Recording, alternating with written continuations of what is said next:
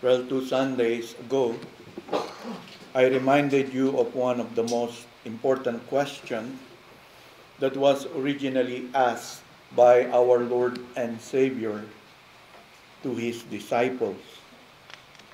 And that question is stated in this manner: Who do men say that I am?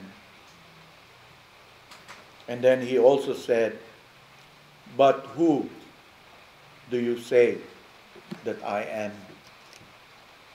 What answer will we give when confronted with the same question?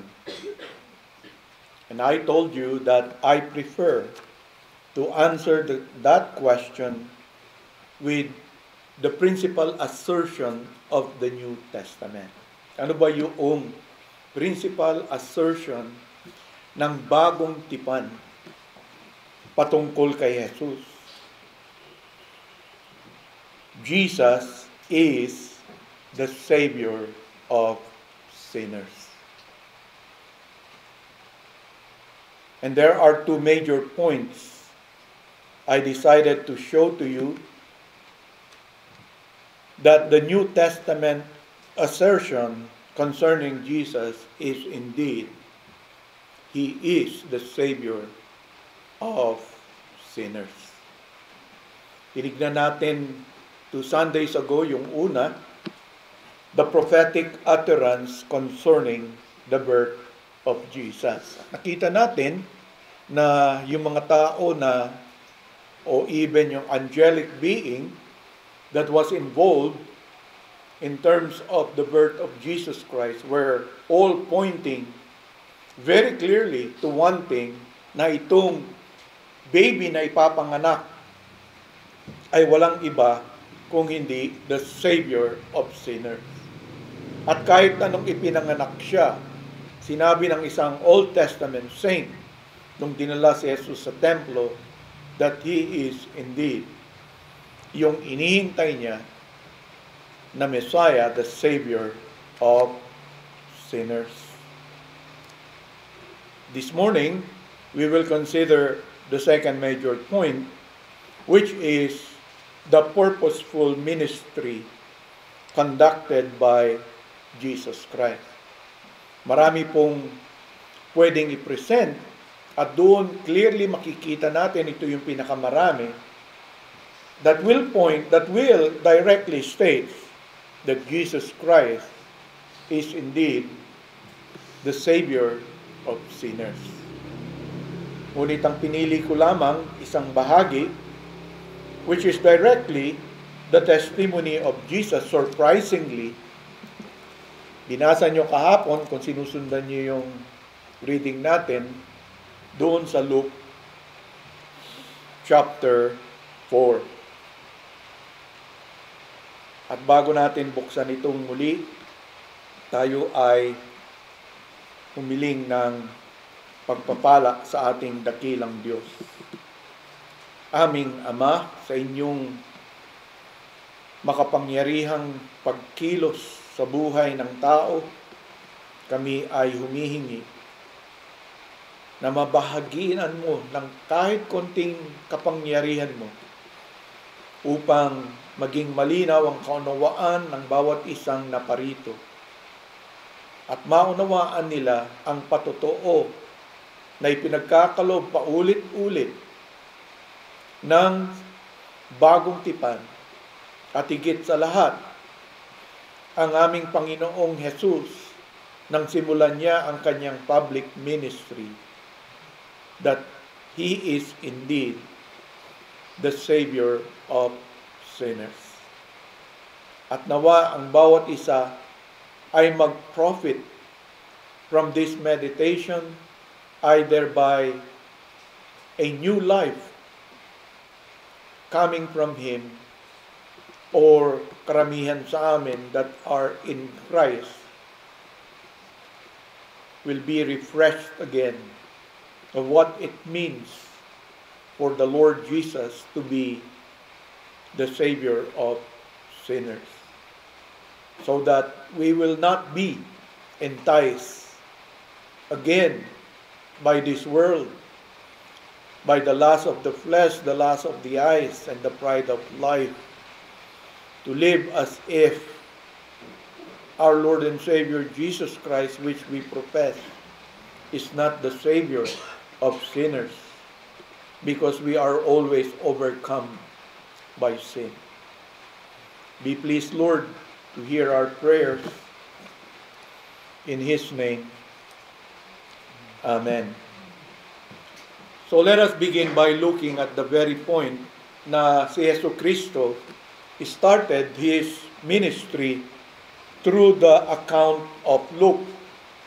At sa account ni Luke, ito ay nandoon sa chapter 4, where he recounts to us yung pasimulang ministeryo publicly ni Jesus, and where the Lord Himself, surprisingly, kasi hindi ito madalas ginagawa ni Jesus, siya mismo, nireveal niya yung kanyang sarili doon sa kanyang mga kababayan na kung saan siya matagal na nanatili, doon po sa Nazareth. And there, the Lord Jesus Christ revealed exactly what later became to be the principal assertion of the New Testament. Sa mga testimony ng mga naligtas, sa mga teachings ng mga apostle, sa teaching ni Paul, sa teaching ni Peter, even the writer of the Hebrews, yun ang dinala ng buong bagong tipan. At yun ang ating interest sa umagang ito. Kaya nga't buksan natin muli ang ating Biblia at sundan po ninyo ang pagbasa mula sa verse 14 hanggang sa verse 21. And after that, we will be asking some relevant question concerning the passage na babasahin natin. Beginning verse 14, Then Jesus returned in the power of the Spirit to Galilee, and news of Him went out through all the surrounding region. And He taught in their synagogues, being glorified by all. So He came to Nazareth, where He had been brought up. And as His custom was, He went into the synagogue on the Sabbath day and stood up to read. And He was handed the book of the prophet Isaiah. And when He had opened the book, He found the place where it was written, The Spirit of the Lord is upon me, because He has anointed me to preach the gospel to the poor. He has sent me to heal the brokenhearted, to proclaim liberty to the captives, and recovery of sight to the blind, to set at liberty those who are oppressed, to proclaim the acceptable year of the Lord. Then He closed the book and gave it back to the attendant and sat down. And the eyes of all who were in the synagogue were fixed on Him. And He began to say to them, Today, this scripture is fulfilled in your hearing. So ano ba yung kinote na passage sa Old Testament? Sa synagogue kasi, nagsisimula ang kanilang gathering with many prayers. And after the many prayers that is being offered, tumatawag sila ng isa which is they consider na mature to read from the law and the prophets. So magbabasa sila ng portion muna somewhere sa law, sa Torah, and then sa prophet. So doon sa prophet, si Jesus, yung naatasan at ibinigay sa kanya yung aklat. What passage in the Old Testament was read by Jesus? It is found in Isaiah chapter 61. Beginning verse 1 up to verse 2, yung unang bahagi ng verse 2. Doon nakasulat ay ganito, The Spirit of the Lord God is upon me because the Lord has anointed me to preach good tidings to the poor. He has sent me to heal the brokenhearted, to proclaim liberty to the captives, and the opening of the prison to those who are bound, to proclaim the acceptable year of the Lord. So mahalaga na maunawaan natin ano yung kaunawaan ng mga Hudyo dito sa passage na to. Para sa kanila, it is very simple. It is about the prophecy that the promised Messiah will come on a mission of blessing and vengeance. Kaya nga pag binasa niyo yung verses 1 to 11, kitang-kita nyo that his mission is of blessing and vengeance. Now, mahalaga ito dahil you have to remember that Isaiah here is giving this message to Israelites who will soon be facing captivity in Babylon. Itong mensahe na ito, binanggit niya kasi malapit na silang parusahan ng Panginoon by bringing them in exile sa Babylon ng mahabang taon. Di ba? Alam ninyo, 70 years. And so this message is designed to give at least hope to these people or to other people who may read it. Siguro marami namang ipapanganak nung time na yon. And it must have been a tremendous comfort to the Jew to know na yung captivity nila, bagamat magiging mahaba, there will be a glorious reward awaiting them one day. And this reward will be fulfilled through the promised Messiah. So pagdating po sa promised Messiah na ito, there are two things that the verse in Isaiah is saying, which Jesus quoted. Dito po, sa verse na ito, sinasabi ni Isaiah that the one speaking is the anointed one who bears the Spirit of God. Siya yung anointed ones. Kasi, babalikan nyo, the Spirit of the Lord is upon me because the Lord has anointed me. So, malinaw na malinaw, kung sino man itong nagsasabi na ito is the anointed one who bears the Spirit of God. So ano bang ibig sabihin nung anointed one? Yung salita pong ito, sabi nga sa Webster, kung babasahin nyo, dictionary, common dictionary, Messiah is the title, sabi ni Webster, given to the promised deliverer of the Jewish nation prophesied in the Hebrew Bible. The word Messiah is derived from the Hebrew word Mashiach. Kaya nga, may mga grupo po ng mga nagkiklaim na Christian. Ngayon, narinig ko sa wife ko yung nagkikwento siya. For whatever reason, pagka nais nilang tukuyin ang Panginoong Heso Kristo, ginagamit nila yon. Parating, bakit? Sabi ko, ginagamit nila yung Hebrew, di ba? Yeshua, Mashiach. Mashua, no? So, madalas, yung Mashua. Ibig sabihin, the anointed one. Jesus, the anointed one. So, kung nagsasalita sila, hindi ko alam bakit pinili nila kahit hindi naman sila Hebrew, no? Bakit sila sasabihin nila Mashua, Yeshua, Mashua. Diba?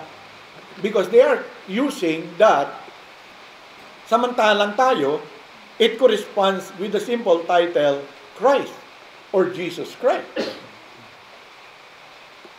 Para sa atin, or Christos, which means the anointed one. At yan po ay ginagamit sa Bible. Halimbawa si Peter, di ba? Si Andrew, yung kapatid niya. Anong sabi niya kay Peter? We have found the Messiah. When you translate it, the Christ. In John 1:41. O yung Samaritan woman at the well, kung maalala ninyo. I know that Messiah is coming. He who is called Christ, John 4:25.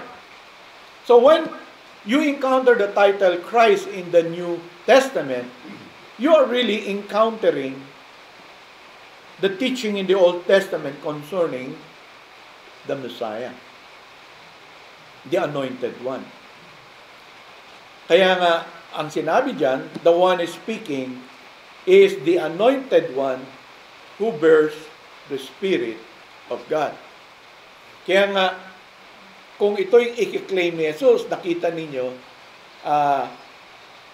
na-anoint si Christ ng Spirit. Diba? Magtutugma ito sa lumang tipan. The second, sinabi diyan, the one is speaking is not merely the anointed one who bears the Spirit of God, but the one is speaking will be God's servant who will bring about divine deliverance that Israel was hoping for. Diba? Kaya nga binanggit doon sa binasa natin na the anointed one will preach the gospel to the poor. He was sent to heal the brokenhearted, to proclaim liberty to the captives, and recovery of sight to the blind, to set at liberty those who are oppressed, to proclaim the acceptable year of the Lord. Usually, it is called the servant of the Lord. Na unang ginamit ni Isaiah sa chapter 42 ng kanyang akla. At dito lumalabas yung na-encounter natin, the Messiah is not merely the anointed one, the Messiah is the expected one. So dalawa yan. Messiah, the anointed one. Second, the Messiah, the expected one. Yung anticipation ng mga Hudyo for national deliverance through a man anointed by God. Yan po ang tema parati ng Judaism through the ages. Kaya nga, doon sa 12th article ng Orthodox Jewish Creed, ganito po yung sinasabi. I believe with a perfect faith in the coming of the Messiah. And though he tarry, yet will I wait daily for his coming. Kaya nga po, hanggang ngayon, dahil hindi nila tinanggap na si Jesus yung Messiah, naghihintay sila hanggang ngayon. At sinasabi, nire-recite nila yan, though he tarry, yet will I wait daily for his coming. Kaya nga mapupunan nyo, doon sa mga binabasa natin, di ba ngayon sinusunda ang pagbasa natin yung sunod-sunod as it appears to the Bible. Tapos na tayo sa Matthew, sa Mark, we're currently in the book of Luke. So maging observant kayo, no, na yung mga encounter ng mga Hudyo na very sensitive doon sa Messiah, the expected one, ang una nilang tinanong, di ba doon as recorded by Matthew and even Luke, si John the Baptist, tinatanong niya, are you the expected one? Iniisip nila kung si Jesus yung Messiah, the anointed one, the deliverer. Paulit-ulit po yun because the Messiah is not merely the anointed one, he is the expected one. So, yan po yung kinote ni Jesus na verse sa Old Testament.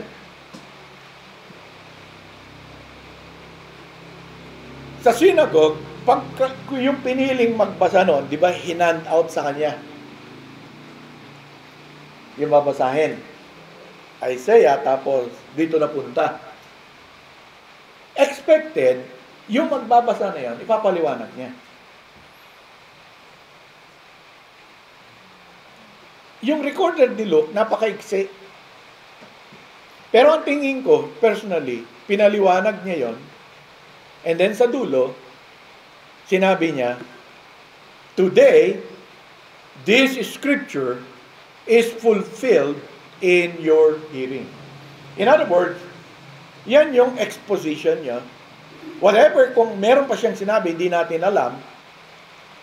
But, kumbaga sa yung thesis niya is, today, this scripture is fulfilled in your hearing. Well, itong lines from Isaiah, very striking because in them, the voice of the one written about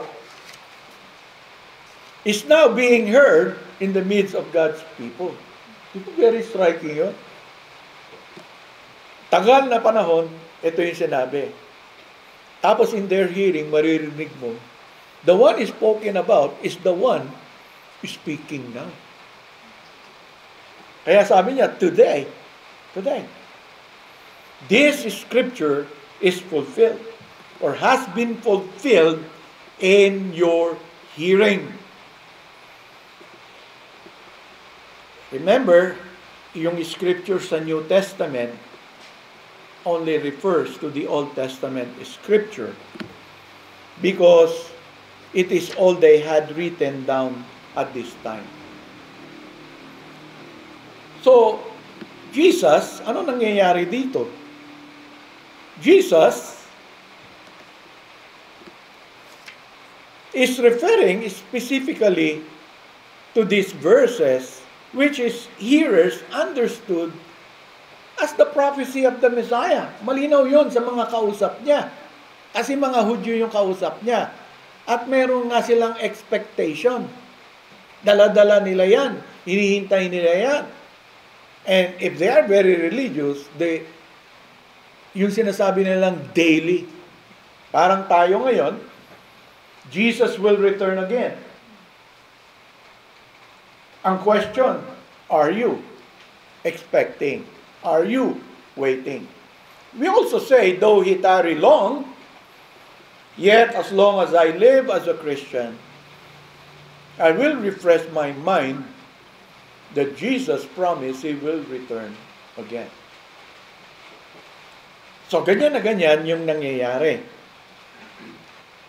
And they know, when Jesus Christ made that claim, He was claiming it through His own person. Itong Isaiah that talks about the Messiah, that Jesus Christ is claiming it to His own person.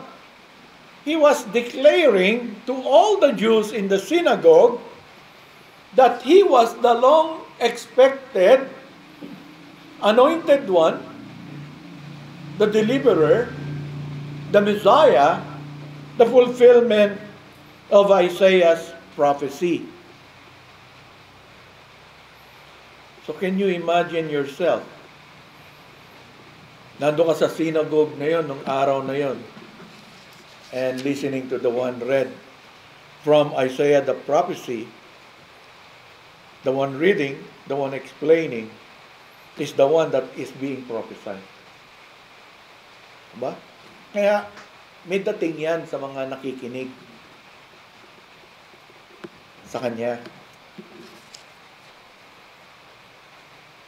And what was the people's response to this statement? In Luke 4 verse 22, so all bore witness to Him and marveled at the gracious words which proceeded out of His mouth. And they said, is this not Joseph's son? Isn't it not Joseph's son? Parang may ganyan ding tono, sinulat ni Mark sa Mark chapter 6. Beginning verse 2, sabi ni Mark, "And when the Sabbath had come, he," referring to Jesus, "began to teach in the synagogue. And many hearing him were astonished, saying, 'Where did this man get these things? And what wisdom is this which is given to him, that such mighty works are performed by his hand? Is this not the carpenter, the son of Mary, and brother of James, Joseph, Judas, and Simon? And are not these sisters here with us?' And they were offended at him."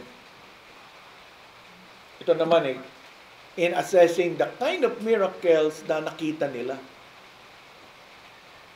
Sabi nila, hindi ito basta-basta magagawa ng sino man. This must be from God. Pero parang kinatitisura nila yung background ni Jesus. Diba? Yun po yung na-encounter natin na reply. What were the residents of Nazareth saying? Diba? Sabi ng passage, "So all bore witness to him." Ibig po sabihin nun, in simple English, all were speaking well of him. Sabi ko, ba't pinapahirap ng Bible? Kasi all bore, parang, ano kaya ang ibig sabihin? Pero kung sabihin ko sa inyo, ano ba madali nyo maintindihan? All bore witness to him, or all were speaking well of him.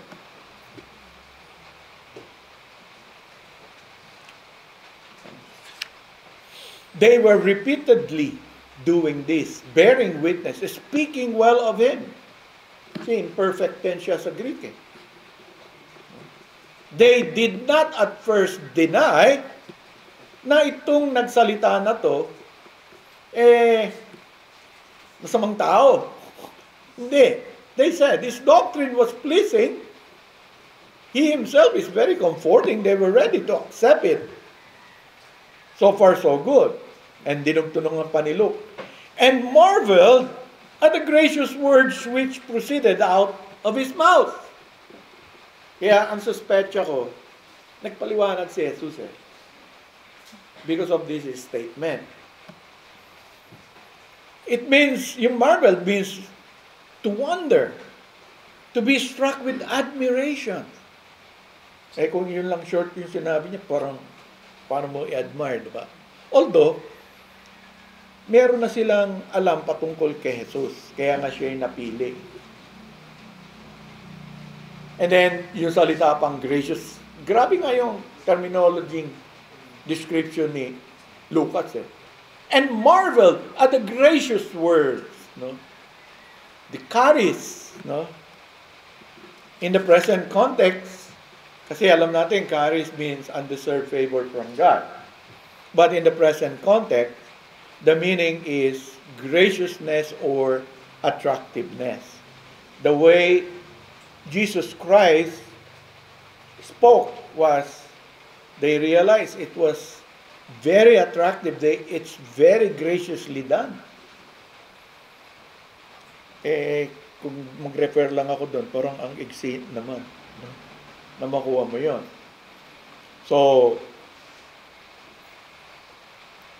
sabi nga ni Robertson, a Greek scholar, commenting on these gracious words ni Jesus, sabi niya, the genitive case here means that the words that came out of the mouth of Jesus is a steady stream, kasi present tense is a steady stream marked by fascination and charm.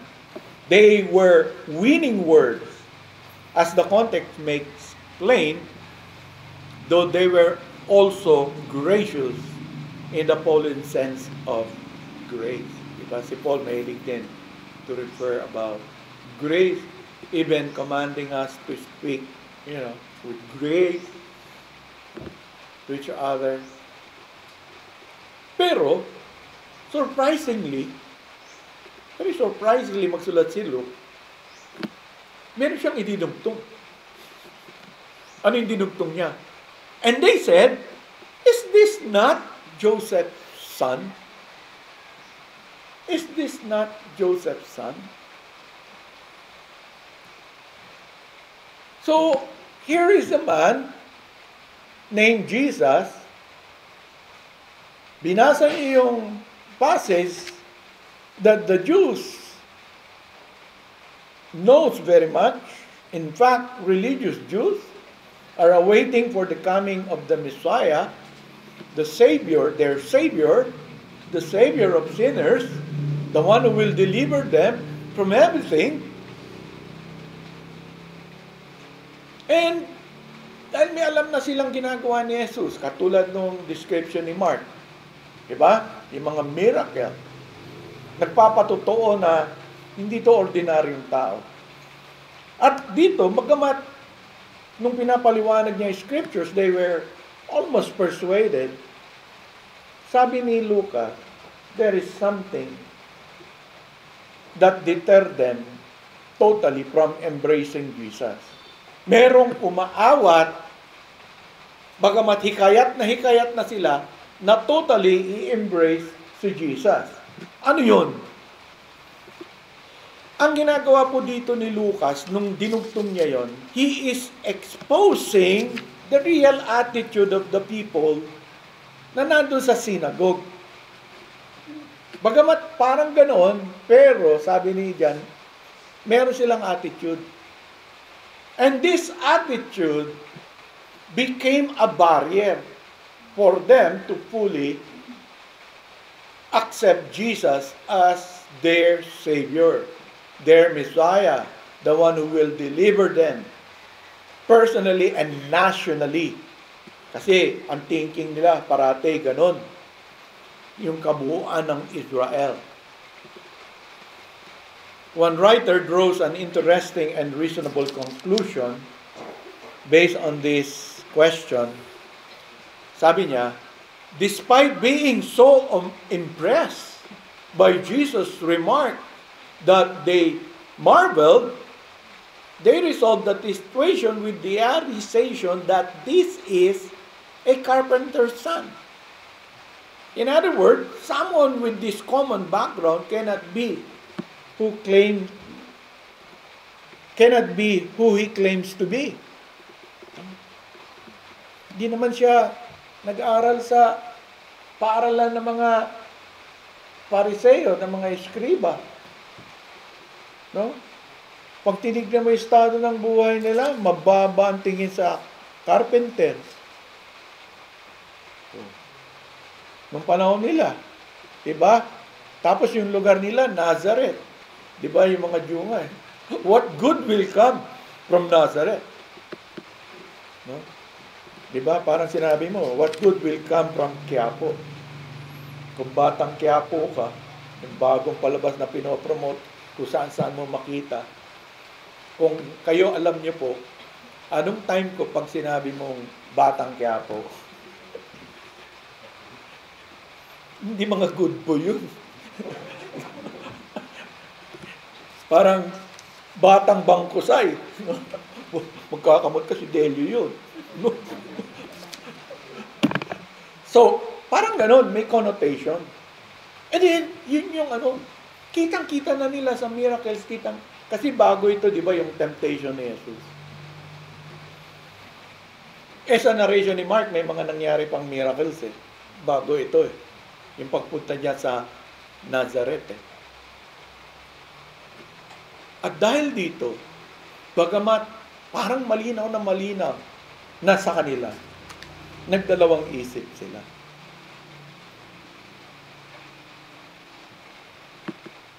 Kasi meron silang ganong attitude. It really amounts to an objection.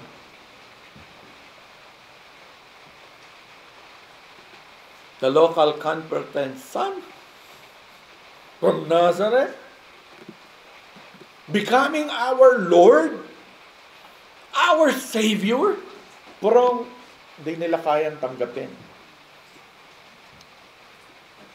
Sabi nga ni Robertson again, quoting from him, witness and wonder gave way to bewilderment as they began to explain to themselves the situation.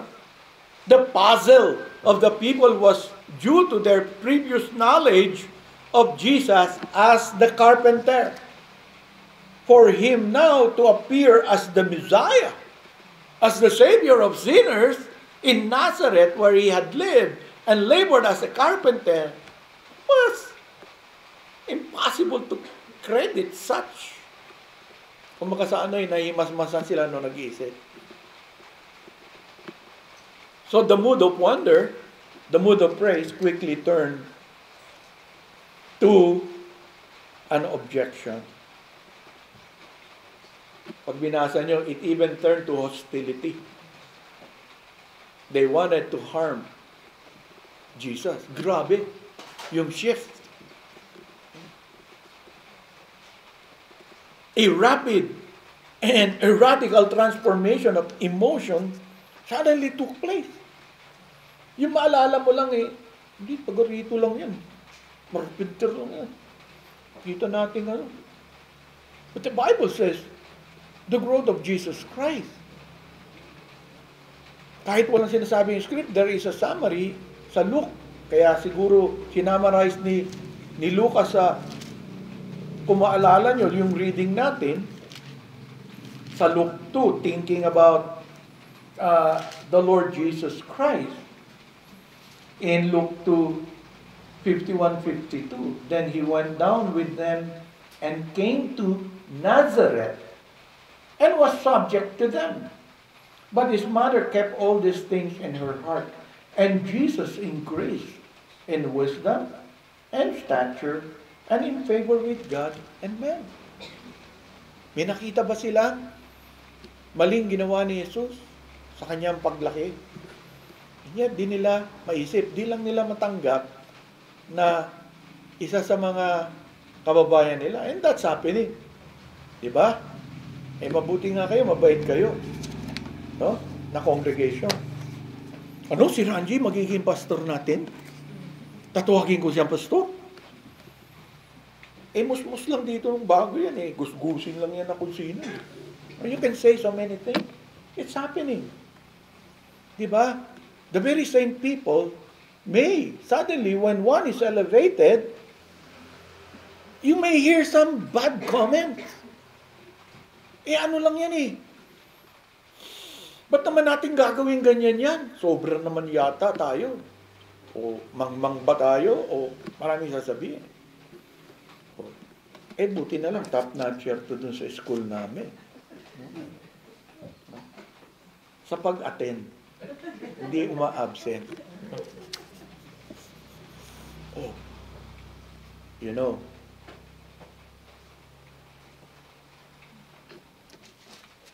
ganun po yung nangyayari. At yan din ang nangyayari sa ating kapaligiran sa kasalukuyan. Diba? They are amazed at what Jesus is saying. They were amazed. Yung ibang professing Christian naman, tuwan-tuwa sila. Na si Jesus ay Savior. Pag inassert naman ni Jesus, pasalamat sila ng sobra kay Jesus. Pero, sa mga professing Christian, pag inassert na ni Jesus yung lordship niya, wala na. Parang bad boy na si Jesus. Sobra naman. Si Jesus, masyadong demanding. Ibig mo bang sabihin, as a Christian, hindi ako pwedeng mag-court ng hindi Christian? Hindi naman siguro ganun. Sobra naman. No? Mali siguro understanding niya. So, when Jesus Christ asserts His Lordship over whom to marry, when Jesus Christ asserts that I want to see you on the Lord's day, and I want you to honor the Lord's day, sobra naman yan. Baka lumagpas tayo sa langit. Yung whole day tayong mag-worship kay Jesus. And yet, that person may be claiming, pag tinanong mo, ano bang priority mo sa buhay mo? God first. God first. No? Pero pag ina-assert na ni Jesus, akin yung day na yan. O kaya kung nandun ka sa lumang tipan, sinabi ni Jesus, No? Iniisip mo yung giving, bigla nagsalita yung master mo. The tenth belongs to me. I'm not asking anything from you. But I just want to remind you that the tenth of any provisions I gave to you belongs to me. Ngayon, kung gusto mo magbigay ng free will offering, sacrificial offering, kung whatever, you're free. But what is mine is mine. Diba? Si Jesus, tinanong din yan eh. Yung sa tax, diba? Kaya nga kinuha niya yung ano. Alam ba naka-inscribe dyan? Give to Caesar what belongs to him. So ganun din tayo. What belongs to God, we must give it to Him. We have not given anything yet because it belongs to Him. Now, but Jesus is already happy. Kaya nga ako nag-wonder ako, bakit pag narinig yung tithe, mag-away mga Kristiyano. Wala nga hiningi eh. Yun lang sinabi ni Jesus. Happy na si Jesus doon. Okay. Ay, mas magaling. Wala na ako, hindi na ako mag-free will offering or deacon's fund or kung ano pa mang idagdag nitong church. So, nasa iyo yun. Kung magiging benevolent ka. Pero alam nyo ba, ang Jew, they are happy with ang total nilang binibigay, a religious Jew is 27 to 32%. Ng lahat ng kinikita nila. Nung time na yun. Hindi sila nag-complain doon. Kasi yung tent nga, hindi nila, sa Panginoon yun eh. Pero pag tinotal mo, meron silang daily sacrifices, mga ganito kung ano-ano. Sabi nga, buti na lang, New Testament ako. Hindi 28%, kasi parang ang mabigat, pagsalat mo ng bulsa. Sigurado, butas ang bulsa ko. Paano ako maglasada niyan? Oh. So, if you don't understand, pero, dapat hindi rin ganon. More than that, when you think about, He is the promised Messiah. He is the one who will save me from my sinfulness. Parang sinabi nga eh. Kasi, mga tao, hindi nila iniisip yung sinfulness kasi mahilig sila, when you think of the law, hindi masyadong ina-stress ni Ranji, i-stress ko. They're only stressing, yung second part ng law. Kaya ang tingin nila, hindi naman sila martyr eh. Hindi man sila magnanakaw o nagtatrabaho. Wala ka tinatapakang tao. Erase mo yung the first part of the law. Ang tinatapakan mo, Diyos. Yan ang problema. Maaring dito sa mundo na ito, mabuti kang tao. Masipag ka, kumikita ka ng marangal, hindi mo dinadaya yung iba, gracious ka sa mga employee mo, gracious ka sa parents mo, gracious ka sa mga mahihirap na nakikita mo. Kaya hindi naisip ng mga tao eh. Kaya ako hindi ko sila mahilig dalhin kung law pag-uusapan sa second part. Doon ako sa first part. Di ba yung mga tao, they take the name of God in vain. Maraming beses kung saan-saan ginagamit yung pangalan ng Panginoon. Do they honor the Sabbath day? Nung time na yun. Tayo, do you honor the Lord's day? Diba? Do you love God with all your heart? O doon, sa first part. Kasi pag parati lang naiisip nila, hindi naman ako nanakaw, hindi naman ako ganito. Hindi ko naman pinag-iimbutan kung ano man yung, kung asawa, mas maganda naman yung asawa ko kaysa sa asawa ng kapitbahay ko, ba't ko pag-imbutan yan? O yung property, mas maganda naman bahay ko, mas maganda kotse ko, di ba? Lusot ka eh, parang lusot ka eh. Pero mahirapan kang lumusot sa first part of the law. Hindi ka lulusot doon basta-basta. That's why, doon mo lang makikita. Why? Kasi dito ang nakikita mo, kapwa mo. Mas mabuti ako sa kapwa ko. Kaya nila iniiwasan yung first part eh. Kasi doon sa first part, ikaw at ang Diyos lang. Walang iba. Diba? Di ba? Kaya ayaw nila pag-usapan yon. Ang pag-uusapan nila, ito, yung sa tao-tao lang. Hindi ako gumagawa ng ganyan. Hindi ako gumagawa ng masama. Ilang beses niya maririnig. Kaya ang tingin niya, hindi naman talaga siya makasalanan, ba't siya parurusahan ng Diyos? Mabait siya sa kanyang kapwa. Paano sa Panginoon? Hindi mo iniisip kung binabastos mo ang Panginoon? Diba? Mga tao, hindi nila alam, tinatapakan nila ang Diyos at inaasahan nila, i-bless sila ng Diyos. Dahil sa kanilang kapwa-tao, parang ano yan eh, mas mahal mo yung hayop. Diba? Pag yung hayop mo, sinaktan ng ibang tao, pakukulong mo. Gagamitin mo yung batas. Pero pag i-abort, okay lang. You see how silly people have become? Sabi nga, without God, you will become a fool. Kuripot, nagkagalit sa nanlilimos, pero doon sa maliit niyang hayop, no? Gagastos, kahit maliit lang ang sweldo. Pero pag may kumatok, nangingi ng konti, gusgusin talagang, mukhang hindi pa gutom. Ay, mukhang hindi pa kumain. Di man lang abutan kahit konti. Di ba? Parang mas sarado yung puso natin. Kasi sumasama nga tayo sa mundo. Mga negosyante, gawin nating pet itong mga to. Maghintay kayo, pag naging pet ang baboy, bawal na kumain yan, bawal kumatay niya. Di ba yung sasabihin eh, you're harsh, you're cruel to animals. No? Anong animals sinasabi? Sa aso lang, sa pusa, cruel ka. Eh, yung ipis, sinumpit mo na, tatapak-tapakan mo pa. Di ba cruelty yung pagpatay sa ipis? Cruelty is just the same. Oh, may daga. Di ba? Naipit na nga, sa trap mo, buhay pa. Lulunuri mo pa. Oh. Hindi yan cruelty. Saan ba pwedeng maging cruel lang? Doon sa diniklara ng tao na pet ito. Yung iba nalilito. Yung rabbit ngayon kinakain. Di ba pet yan? Because men are declaring something and because they have no God. It will not harm anyone. So you abort, karapatan ko yan, karapatan ko yan. We all talk about ourselves. Kung tayo lang talaga, okay lang. So, i-declare natin. Paano ko yung, kunyari sa India, di ba, yung baka?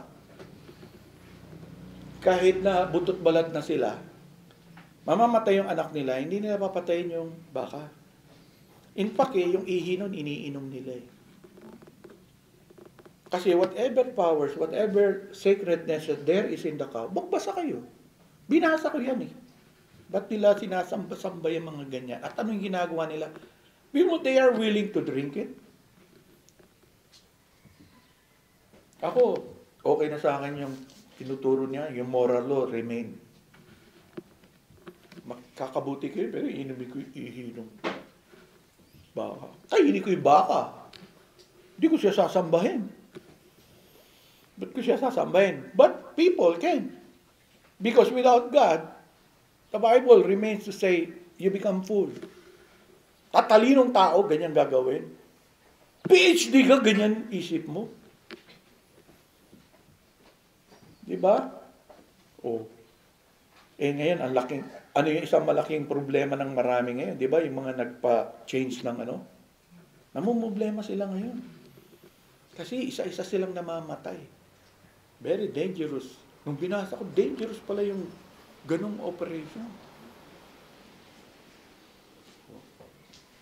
Eh kasi nga, pipilitin mo, hindi mo pwedeng pilitin ang isang bagay. Mawawala yung talino mo talaga eh. No? Kung doktor ka, limbawa, biological expert ka, tapos meron kang PhD, may Nobel Prize ka, sasabihin mo, yung babae, hindi yan babae, lalaki yan. Yung lalaki, babae. Yun ang talino nila. Hindi ako sasama dun. Kasi kung nakapag-aral ako, hindi nga ako, engineering ako eh. Alam ko lang, makina-makina konti.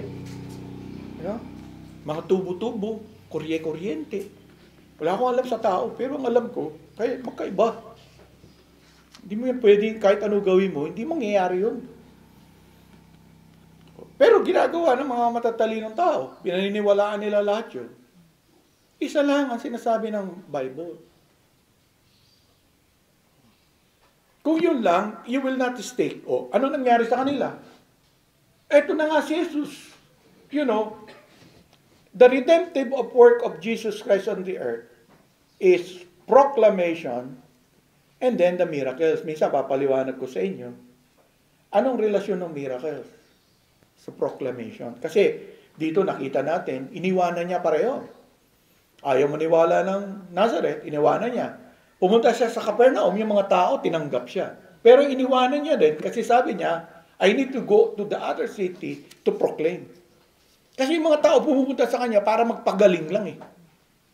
So umalis din siya doon kahit tinanggap siya. Because his major task is to proclaim the gospel. Ano yung gospel na yun? Sabi nga ni Jesus, today, not today. Ito na-fulfill na. Ay na-expect niya maging grateful. Hindi yan basta-basta sinasabi ni Jesus, kanino man Pero dito, openly, sinabi niya, pero tinanggihan siya. Kaya ngayong question, babalik tayo doon sa pagtatapos ko. Ano yung unang sinabi niya? Who do men say that I am? Well, sabi ng mga Hudyo, ganito ka. Sabi nila, ganito ka. Pero may ikalawang tanong eh. Who do you say that I am? Yan yung tanong sa inyo. Yan pa rin yung application para sa kanila. Eto, sinabi ko sa inyo, sabi ni Luca. Pero, ikaw, ito yung sabi ng iba. Sabi ng iba, either ang choice mo lang dito, una, outrightly, nagsisinungaling si Jesus.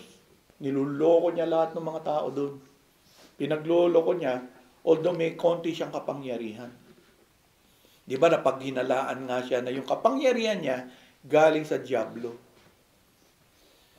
O pangalawa, deceive si Jesus. Di ba? Sabihin nyo, pwede bang ma-deceive ang mga leader? Oo. Di ba?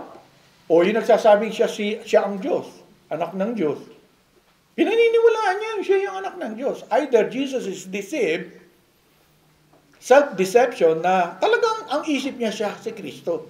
Kaya nung pagpunta niya doon, sinabi niya, ako yan. Parang one day, sabihin ko sa inyo eh, sa totoo lang, ako yun eh. Hindi naman sila eh. Eh kung deceived din kayo, mananatili kayo, sumusuporta pa rin sa akin. Amen, Pastor. Amen. Or, Jesus is the fulfillment of God's promise. Tatlo lang choice nyo. Who do you say that I am? Do you need a Savior? Probably some of you, you don't need it. Because hindi ka naman masamang tao sa tingin mo eh. Only sinners will ever entertain Jesus.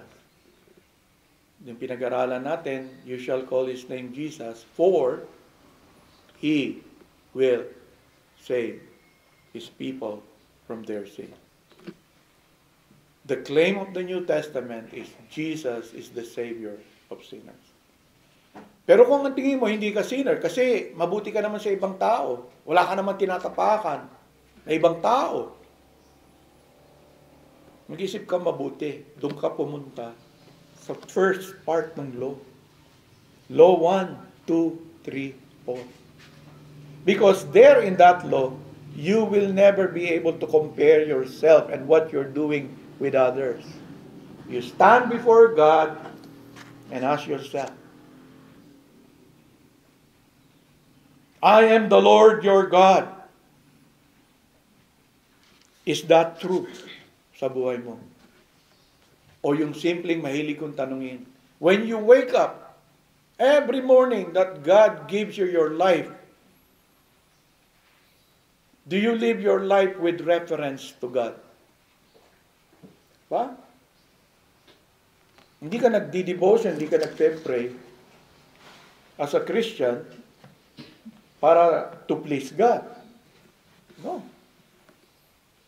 You'll never be able to please God. Only Christ was able to please God. Because I'm born again. You see, my life has changed. What has changed in my life? Isa lang. A true Christian is a man who has changed.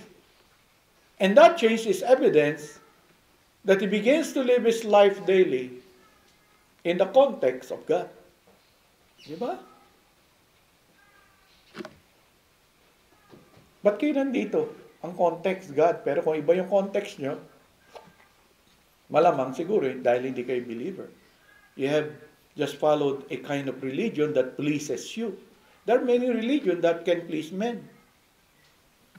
But a person who had seen his sinfulness and called upon the Father in heaven through Jesus Christ and what Jesus Christ had done, ang magiging epekto nun, sabi sa Bible, a changed life. And what is a changed life? This man, kung meron siyang changed life, will begin to live his life with reference to God and the will of God. Diba? Nung hindi ako Christian, pakialam ko sa Diyos. Basta, ang alam ko, nagsisimba ako tuwing linggo. Mas mabuti ako sa iba. Dahil ang family namin is practicing Catholic. Hindi kami nominal Catholic noon. Every night may devotion kami. Yun nga lang. Rosary o kaya may binabasan kong ano. Pero gabi-gabi yan.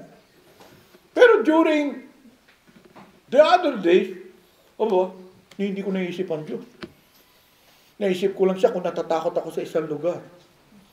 Diba? Baka may mungo rito, baka may aswang dito. Nang panahon ko kasi, usong-uso. Yung bata ako, yun ang panakot sa amin eh. Baka maano ka ng duwende dyan, mga ganun. Yung bahay namin, may ilalim, hindi nga ako sunisilip eh. Sabi kasi ng parents ko, may duwende raw. Sisilip ko dyan, baka makakita ka ng duwende. Puro ganun. Diba?